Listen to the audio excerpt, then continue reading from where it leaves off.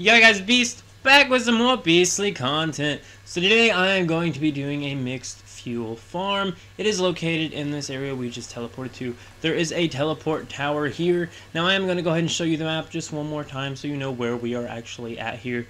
So first things first, the main tip here is and we are located just outside of the Broken Delta Monolith here. We're like to the right of it. There's that second teleport tower to the right of the Broken Delta Monolith. Anyway, so all you do is find yourself a dirt road.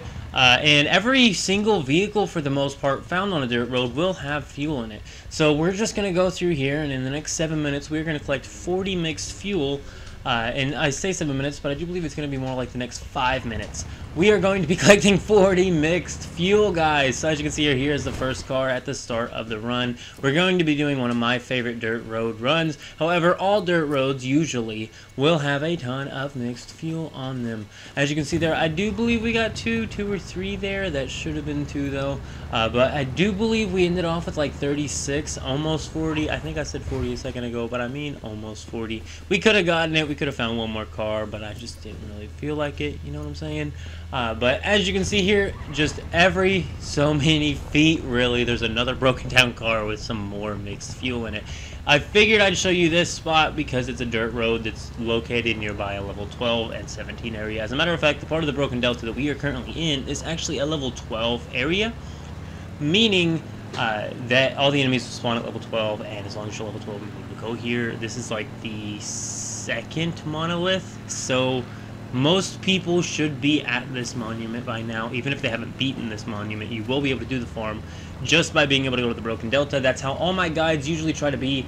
And as you can see here, sometimes there are stretches of gravel roads, because some of these are kind of more like forest paths than actual gravel roads. Also, you see that walking bus guy there? If you haven't seen my acid guide, link down below, just so you know, them acid dudes there.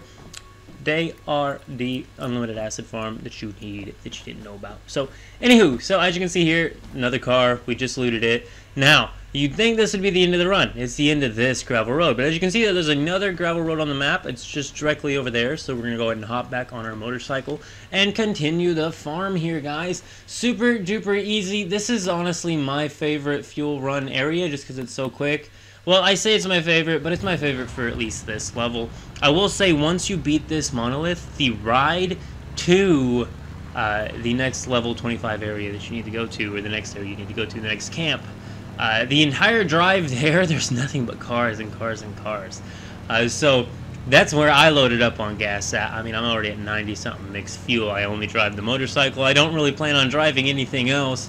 Honestly, just because I feel like the motorcycle is going to be the most fuel efficient, because anything else you have to make the premium barreled fuel, and it takes 100 mixed fuel to make premium barreled fuel, and I think you might be able to just straight manufacture fuel. I'm not 100% sure on that. It might be like only making barreled fuel, and you have to find the mixed fuel in order to make it, or maybe you can make it with acid. I'm not sure on that. But as for a farm, and honestly, for any of your real mixed fuel needs, if you're just riding on the motorcycle, you can play the entire game on the motorcycle. You don't need a car, but the cars do require a better premium fuel, of course. Like I said, but this is just the best farm for newer players, even in-game players, really. I mean, this is a ton of mixed fuel here.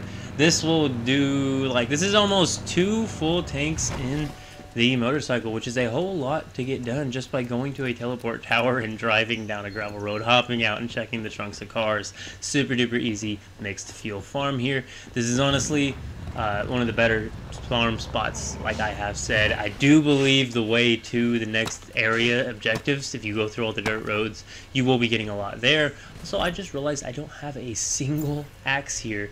I must have broke my axe while I was gathering resources earlier, and I didn't realize it, or I dropped it in a battle when I was doing that dang monolith I died to again. So I've challenged the current monolith I'm on 3 times and died to stupidity all 3 times. And yeah, but as I was saying here, this is the best fuel farm. The simplest. This is just how you farm fuel. That's just what this is trying to tell you here. Dirt roads have the most fuel. Other places like main roads, even if you see a lot of cars, you're not really guaranteed for the trunk to have any fuel in it. On a dirt road, you're pretty much guaranteed every single trunk is going to have fuel in it. Now, if it's a truck or something, that's another question, because I don't actually think fuel spawns out of trucks. But if you do find a car, 9 times out of 10 on a dirt road, it's going to have fuel in it. that's where you need to be going to get your fuel at. You may have went to like a parking lot full of cars and none of the trunks opened, and it made you infuriated. And well, of course, they're not going to put 20 cars right beside each other. But on a gravel road, they pretty much are 20 cars right beside each other. I mean, you hop on your motorcycle and it's literally like 10 seconds in between each car. 15 seconds max, honestly. 15, 20 at the very most on these long stretch portions where it takes a minute to find another car.